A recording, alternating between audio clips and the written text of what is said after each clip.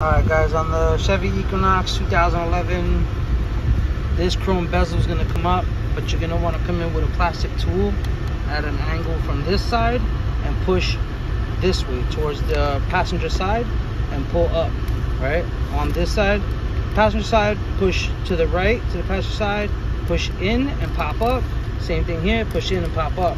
On the driver's side, you're going to come in at an angle this way, push in and up, in and up. All right, the reason being is because there's tabs. You see those tabs? They sit right here and here, so you have to push the chrome piece in the bottom away and up. If not, you'll break the tabs. Once you do that, inside here in this corner, in the front corner, you have to come in with a screwdriver at an angle this way, and there's going to be a piece you have to move forward towards the front of the truck. All right, so I'm going to show you real quick because this one does run and drive. So I'm going to try to get in there. You see that piece in the corner? This top corner here? So that piece down there is what you want to move. All right, so every time you hit the brake, you see it go forward.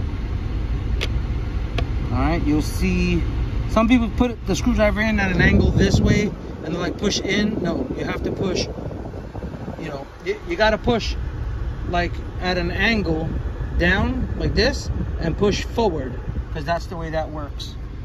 All right, I'll show you again. It's kind of hard to get in there. See it? You just push that forward, and then once you push that forward, you can shift gears. All right, like I said, the car runs and drives, so therefore I'm just using it to show you. All right, so that's the piece down there.